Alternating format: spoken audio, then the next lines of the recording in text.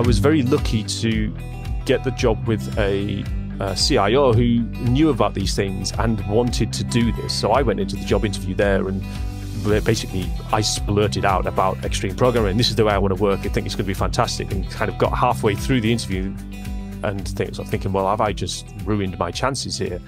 And luckily he just kind of turned around and said, well, yeah, that's exactly what we want to hear, because that's exactly what we want to do. That is Rob Baillie, a senior technical architect over at makepositive. I'm Josh Burke, your host for the Salesforce Developer Podcast. And here on the podcast, you'll hear stories and insights from developers for developers. There, Rob is talking about his experience getting a job where he got to be passionate about extreme programming and other things like unit testing. And today, we're going to sit down with Rob. We're going to talk about unit testing. We're going to talk about mocking. And we're going to talk about Rob's own framework, AMOSS. But where we start is how, on apparently a very, very nerdy level, Rob and I are mortal enemies. I started coding when I was about 6 or 7, the story goes, on a Commodore PET. So quite a long time ago. But then when I went through school, I decided I wanted to be an architect. And so I went off to university and studied architecture for 3 years, then came out the back of that and realized I'd have to do a lot more study and I still wouldn't get paid an awful lot. And friends at university were doing electronic engineering and computer science. And I just sort of realized that that was something that I was already good at and that I could switch into. So yeah, I had the opportunity to stay on at university and do my master's in computer science, and yeah, got into work pretty soon after that. And that's, more than 20 years ago now. It's okay. I think on another episode, I mentioned one of my first computing experiences was on a TI-99. And I spent a good deal of my formative years in computing on a Commodore 64. So you're in good company with vetting how long you've been doing this. You say that. Hardware. I was a ZX Spectrum guy. I don't think we should talk to each other. I bet you had an Amiga as well, didn't you? I'm going to confess, I had several Amigas. No, we're mortal enemies then. I'm sorry. Okay, well, it looks like you have a lot of experience in Oracle and PHP. How did you get into the Salesforce ecosystem? Yeah, I was working I worked for a long time at one company, and we built on Oracle and PHP, JavaScript, and they were looking to go into the cloud. The systems that we'd put together had been in place for sort of 11, 12 years, and were still holding up really well. But they had this idea that they wanted to actually make a package up what they'd already built and then see if they could sell that on. It wasn't really a goer, and Salesforce was a real good choice for them to do that. So I was running in the development team at that point, and we moved over to Salesforce and cross-trained everybody at that point. So everybody in the development team had been working in PHP and Oracle for, I guess, like 7, 8, 9 years each, probably. We had some Siebel developers as well, so they transitioned at the same time. And as I came out the back of that, I managed that team for sort of 2 or 3 years after they moved into Salesforce, and I decided I wanted to move back into development myself. Management was something which worked for me, but wasn't a passionate sort of thing. So when I started looking for jobs as I came out of that, rather than looking for Oracle and PHP, I looked at Salesforce because it just seemed to make a lot of business sense. And I admit there is definitely, as an aging developer, there are things about Salesforce I don't enjoy. It's not the nicest of development environments as a pure techie developer. But it just makes so much business sense that it's really, really hard to ignore. And some of the stuff that you do get for free just means that a lot of the really dull stuff you just don't ever have to worry about. So yeah, it's a real kind of love-hate thing with Salesforce, I think. I mean, I think that it's interesting to say that because I definitely hear that a lot from Java developers who are kind of used to being able to build their own castle and then kind of live in it. What was a transition like between going for instance, from PHP to Apex, and maybe not just for you, but like for your team? Like 8 years of PHP is a decent backbone in that language. Yeah, absolutely. And I think we were really helped by the way we approached PHP, because PHP, it has a reputation as being a very scripty language. I mean, it's an interpreted language. You don't tend to compile it unless you're doing things pretty serious. And it has a lot of similarities with JavaScript in terms of, certainly back then, in the sorts of things you can do. It's dynamically typed. It's very weakly typed. So unless you want to, you don't have to do an awful lot of the kinds of things that you have to do with Java. And so it can be very succinct in its code. But the way we approached PHP was we always wanted to do things in a very rigorous way. And so right from day one, in the company that I was working for, we pair programmed and we used unit testing. And this was back in sort of 2003, 2004. So unit testing was up and running, but it wasn't really that common. So I think like 2003, 2000, it was probably even a couple of years before that. So when we approached PHP, we still approached it with the kind of rigor that you would have to use for a strongly typed language, even though it wasn't really en vogue at the time. It wasn't really what everybody else was doing. And part of that was building sort of scripting engines for doing automated testing. So it was around the time that Selenium had only just appeared. So at the time, we wrote a scripting language to drive IE6 through COM. And basically, so it would interpret our user interface components, and we would be able to drive behavior through that, then wrote a scripting language on top of that meant that we could write quite straightforward user interface tests, and it was slow. I mean, it was none of this headless browser stuff. It was, it launched at IE6 and you could see it doing it there and then. It's kind of magical, but also just incredibly slow. That sort of meant that when we then moved into Salesforce and Apex, I mean, one of the first things that people got quite excited about was the idea that Salesforce were putting unit testing front and center. And it was one of the first things that you learned when you picked up Apex was, right, unit testing. You have to have code coverage for your unit tests, and that's where you start. It came as a bit of a shock then when you kind of get into the Salesforce world and you realize that even though that's the case, I guess because people are forced into it rather than they sort of grow into it, which is what we'd done. Yeah. It's not necessarily front and center of the individual developers' minds in the same kind of way. So let's get into more specifics. And I want to center a lot of stuff around your London Calling Talks was centered around your project AMOSS. But before we even get into that, let's get into just some real level settings. So generically speaking, what does mocking mean in unit testing? Right. So yes, mocking it's a term that gets sort of bandied around quite a lot, and it sort of means an awful lot to a lot of different people in different contexts. But essentially what it is about is when you're testing a part of the system and you need to bring in dependencies, so you need to bring in other objects into your test.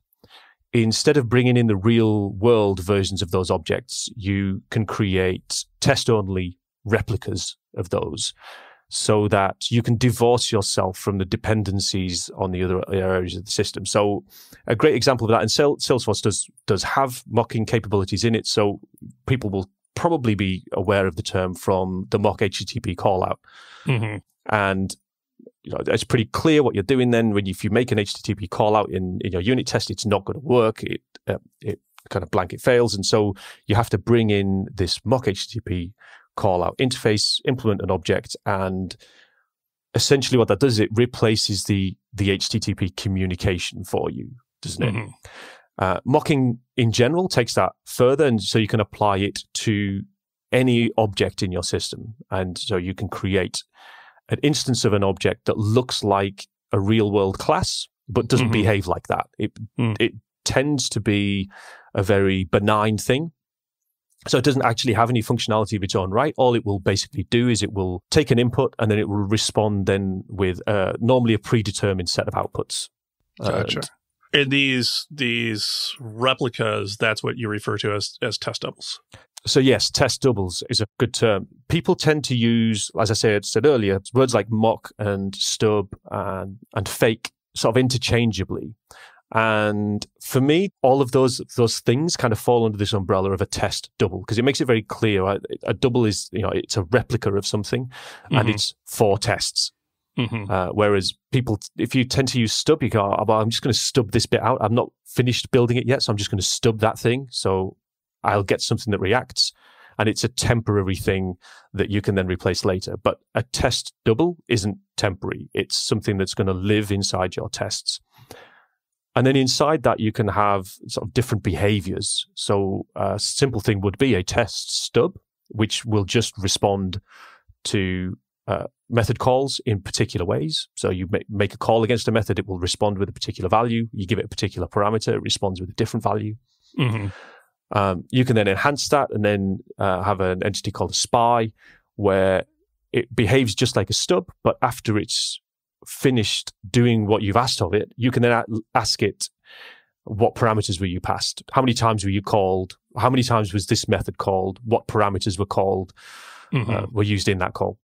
And then a mock is another layer on top of that, which is quite a clever piece of kit, which can then sort of self-validate. You sort of set it up to say, these methods are going to be called in this order, and they're going to be called with these parameters or parameters with these characteristics.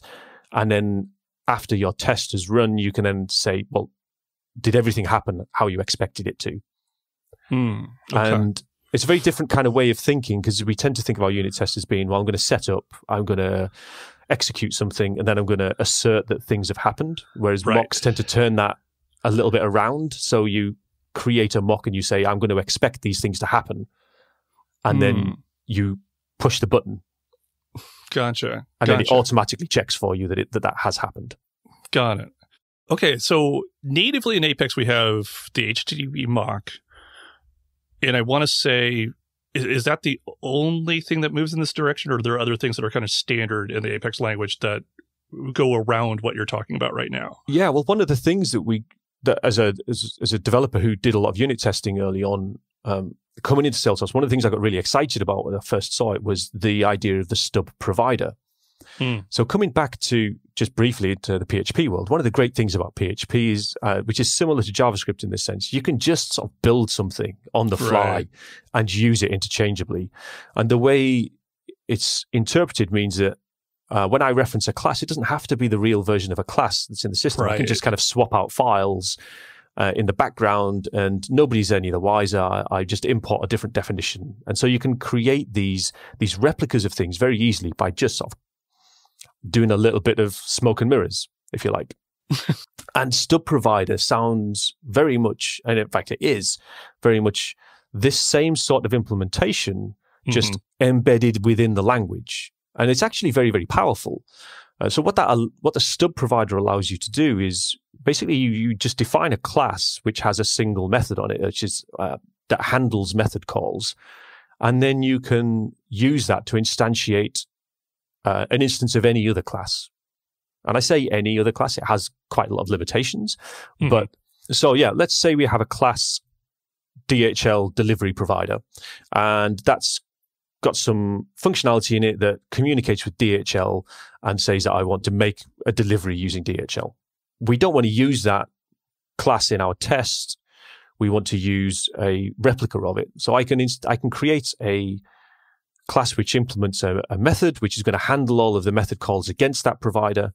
And then that implements the StubProvider interface. And then I can just basically generate an object, and I can tell Salesforce it is this DHL delivery provider. And as far as Salesforce is concerned, from that point on, this object that you have in your test is a DHL delivery provider. And it will behave how you tell it to, but it isn't the real world object. It's one of these testables. And as I say, that's baked into the language as a StubProvider, and not a lot of languages have that. Everything else, it tends to be an extension or a library that you add on. And so to have that embedded in your language is quite a powerful thing. And I'm guessing you're not, you just reached for the DHL provider example specifically, because it sounds like the use case for this is you have a troublesome class that's doing things like multiple HTTP callouts or other things that are going to kind of create a black hole for your unit tests, and here you could just kind of plug that black hole in. Yeah, absolutely. I mean, you've said that much more succinctly than I have. Absolutely. All right, so then let's move to your project. First of all, what does AMOSS stand for? So AMOSS is Apex, Mock Objects, Spies, and Stubs. Gotcha. So the library of the things that you were just describing. Yeah, exactly. And the reason for having this is, although StubProvider is very powerful, it's actually quite clunky to use. And so after that immediate excitement of coming into, wow, Salesforce has got unit testing front and center, we've got this StubProvider. Oh, it's so hard to use. And it really is. Because what you tend to find when you use mocking frameworks in other languages, and I've got to be absolutely honest, AMOSS is not a brand new concept. This is something that exists in lots of other languages under lots of different names. Okay. The thing about how you use a mocking framework normally in lots of other languages is when you want to create one of these test doubles, you do it inside your test. And you basically say, well, I want a double of the DHL delivery provider. And when I call this method, it's going to return this value. And when I call this method, it's going to throw an exception. And when I call this method with this parameter, I'm going to return this different value. Gotcha. And the great thing about that is it's right front and center in your test. So as you're reading through your test, you say, right, well, this is how this is going to behave, and this is how this thing's going to behave. And now I'm going to plug these things together and push the button. And yes, it does behave like that. Brilliant. Whereas what you find with StubProvider is that definition of that behavior is, it by its very nature, it has to be defined inside a class. And that class cannot be defined inside your method. It has to be defined elsewhere. Now, it can be inside your test class, so you can use inner classes, but it's not there. It's not right there, and so you end up sort of jumping through hoops to get your test readable, and that's very important. I mean, as anybody who's ever visited a unit test for the first time when it's failed, so you've never seen this thing before, and you want to get this work finished, but why is this test failed? What is it trying to do? If you then have to start jumping around between lots of different classes to find out what the test is even trying to do, it makes it quite difficult. And so that's really the motivation behind AMOSS, is to bring that back in so that your setting up of your mock objects or your test doubles is right there in your test. And so it's very clear what's happening. Got it. So it's providing structure, but possibly even more importantly, it's providing readability, so that when I look at your mock object, as you were saying, you're setting up the X, Y, and Z and then pushing the button as opposed to the other way around. I can easily see what that X, Y, and Z actually is. Yeah, completely. And that readability is a really vital aspect of unit testing, which is why I wanted to write this. I mean, I'll be honest, I wrote this because I wanted to use it. Which, it's always a great starting point, isn't it, for anything? Yeah. And the reason why I wanted to use that is because I want to write unit tests that can be read. Yeah. You know, code lives for a long time, and it's going to be read a lot more times than you imagine it's going to be read. As any developer who has had to go back and read their own code will definitely attest to. Yeah, completely. So clarify a little bit more for me. You were talking about like test stubs and you're talking about test spies. And I'm actually going to confess here. I think in like prepping for this interview, this was the first time I'd really seen the concept of a test spy. So like compare and contrast those two concepts for me. Like what does one do versus the other, and what's their pros and cons and their strengths and weaknesses? Yeah. Okay. So a stub is a fairly straightforward entity. So it's a test double that has the least amount of functionality you can imagine. It really does just have an interface that you can call. So it has methods that you can call, and they're going to respond with particular values. And in general, what you use a stub for is purely for directing a test down a particular path. So it might be that you want to get some data from the database, and so you use a data source or a selector in the Financial Force library terminology. And your stub is a replica of your data source, only it just returns particular records for you. They don't have to be in the database. It just, I want to get a list of 6 products. It just returns you back 6 products. Got it. And that's that. A spy will do that. So it's got all the capabilities of the stub. It's just that once you finished using the spy, you can then ask it, well, what were the values that were passed into you? Was this method called? Yes or no? And if it was called, what were the parameter values that were passed with? And so what you tend to use those for is not just directing your test down a particular path, but proving that object is used in the right way. Gotcha. So it sounds like they're not purely distinct concepts, but almost more like layers of functionality to be able to ask more complicated questions to them. Yeah, completely. And the reason why I tend to talk about the difference between them, and if you look at AMOSS, there actually isn't a distinction between stubs and spies in their implementation. They're implemented exactly the same way. Gotcha. Basically, a stub is just a spy that you haven't asked the questions of. But, Gotcha. but the reason why I like to talk about them as different concepts is because it helps to drive the thinking around why you're using particular bits of functionality.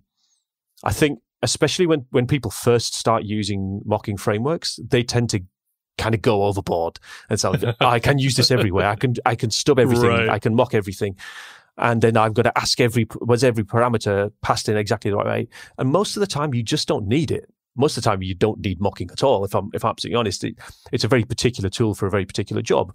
Mm-hmm. But when you do use it, it's very important for you to understand why you're using particular bits of functionality. And these terms help to solidify that in your mind, I think. So it's a real aide-memoire. So as I say, stubs are very good for driving direction in tests. Then spies are very good for checking that that object is used in the right way.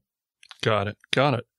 So let's talk a little bit about good unit testing, bad unit testing, a little bit of philosophy of unit testing. Let's start with kind of the bad. Like how do you define a brittle unit test, and what are some things that people can think about to avoid writing them? Okay, so a brittle unit test. I mean, that's a particular type of bad test, because there are lots of different types of bad tests. So I think we kind of define what we mean by brittle, first of all, I guess, which is, so I'm guessing you're talking about a unit test where when you start to change an area of the system, lots of tests start to fail. Yeah. And so there are lots of different ways in which tests can be brittle. I think the main one is this kind of brittleness based on dependency, which is the one that we tend to see most, I think, in Salesforce, if you don't use something like a mocking framework. So I'm testing class A, and in order to test class A, I need to bring in class B. And the unit test for class A relies on the behavior of B in order to work. I can't check the behavior of A directly. I've got to interpret it by what B does. And what you then find is class B changes cause class A's tests to fail. And it's kind of hard to really explain that without having a piece of code in front of you. But it's really that dependency brittleness comes about when everything's so intertwined and interlinked that it's very hard for you to test an individual bit without needing an awful lot of other stuff. Of untying the knot, so to speak. Yeah. So I think one of the things we tend to think about Salesforce development as being this, it's a data processing thing, isn't it? We tend to get data, and then we process it, and then we put it somewhere. Right. And we tend to think of that as a fairly procedural thing. And when you make that kind of procedural code, what it means is I can't test that I'm doing the right things with stuff unless I've created a lot of data at the start. I have to do a lot of setup, and then I run my things, and then I've got to test that a lot of things happen. I think that's solid. It also brings back the loop that one way around that is a mocking framework, which provides you with a flexible yet reliable source of those presumptions, right? Yes, but it also forces you to start thinking about how you draw those lines between bits. And in the classic sort of object-oriented development way of thinking about it, we think about those, classes should have one responsibility. They should only do one thing, and they should do that well. And they should hide their implementation from the outside world. These kinds of concepts are quite easy to kind of talk about. Yeah.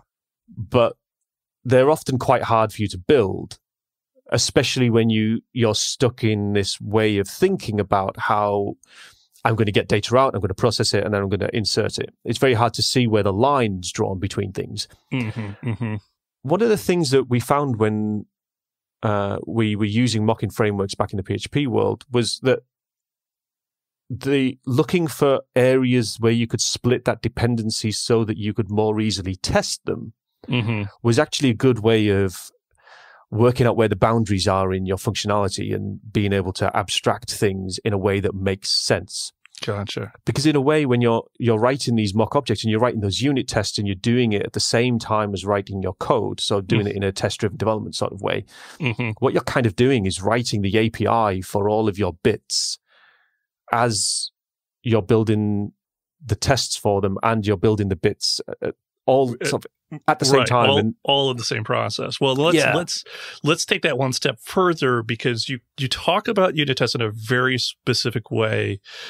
Like, test-driven development's one way to think about it, but it feels like you're thinking about it like that plus. Like, your other talk that you've given is unit testing as documentation. So define that goal for me. Unit testing as documentation. Yeah, completely. That's something that I feel quite strongly about. And as I'm sure I've said before, unit tests and systems live for a long time. And the first time somebody sees a unit test is normally when it's failed. And really, when somebody's going into a unit test in that situation, what they're trying to do is they're trying to find out, well, what was this class or what was this method supposed to do that it now doesn't do? Right.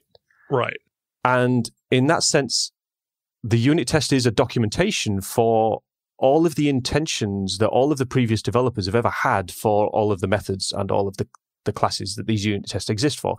It's a list of, like, these were intentional decisions in terms of how this should behave. Yeah. And we really want our developers, when they look at those, to be able to read them and say, yes, I see what this developer intended this to do. And not just that, but I can see how the developer intended this to be used. And often when we're writing tests, we forget about that aspect. What we tend to think of unit tests as being for, and they absolutely are for this, they're for proving that functionality exists in a particular shape. And we shouldn't dismiss that at all. That absolutely, that's the 100% the most important thing that unit tests are for. But if we also bring into that idea that, well, people are going to have to read them and they're going to have to understand them, and they're a very particular form of code. I think we really owe our future selves, we owe it to them to write our tests in a way that means that, right, if I start at the top, I can see a little snapshot of what this method does. So we would normally start with a test that goes through the happy path and say, well, this is your basic. I'm going to set this up, and if you do this, everything's right. I should get this result. And then we can layer on top of that sort of some other ideas. Well, actually, if I set this value to a slightly odd value, then I'm going to get this slightly odd behavior, and it's going to work like this. Or if I instead of giving it one record, I give it 10 records, it's still going to work, but it's going to do this instead. Gotcha. And we can sort of layer that story into our tests piece by piece, rather than trying to kind of blast them with all the information in one go. So take the future developer on a little journey on how this class is supposed to behave. Yeah. But then on top of that, we can help them by shaping things in particular ways so that we describe our intention within our test. We're expressive in our test about what the behavior is. So we use very expressive variable names. We use that string that's not important, actually make it say unimportant.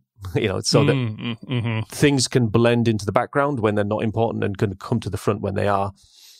We shouldn't be scared of using functions to hide setup that's not important, but then we shouldn't use functions to hide setup that is important. It's those kinds of little decisions which are quite different to the kinds of decisions that we make when we're writing the code in the rest of the system. And that's our show. Now, we will be linking to Rob's material in the show notes if you would like to dig into that deeper. Now, before we go, I did ask after Rob's favorite non-technical hobby, and well, things got complicated. Ooh. Now, see, I've been thinking about this one. I knew this question was going to come up because I have listened to previous podcasts, and nice. Yeah, I mean, I want to say it's either running or snowboarding. Okay. And snowboarding is a hard hobby to have in the UK during a pandemic. Don't get me wrong. It's just I've not been able to do anything. Yeah. But as I was thinking about it, I think actually my biggest hobby is acquiring hobbies. Okay. What I tend to do is I find something that's going to kind of get me interested and get me excited. And it does for about 6 months or 9 months. And then I feel like I've kind of got a handle on it. And then I need to look for another hobby. Which means that I've got loads of hobbies that I'm really bad at. What's the most recent one? Writing open source software. But that's technical, isn't it? That's technical, yes. No, I have got into brewing beer, actually. That's a really good one. That's got a good payback. You know, I am shocked that you were the first person, I think my memory is correct on this, you're the first person to answer without in any context of non-technical hobbies, because there was this weird moment in like developer community evangelism where I swear every table I went to, there was one person talking about their homebrewing. and I think everybody just got bored with it or something. So yeah, I'm late to the party. I want to thank Rob for the great conversation and information. And as always, I want to thank you for listening. Now, if you want to learn more about this show, head on over to developer.salesforce.com/podcast, where you can hear old episodes, see the show notes, and have links to your favorite podcast service. Thanks again, everybody, and I'll talk to you next week.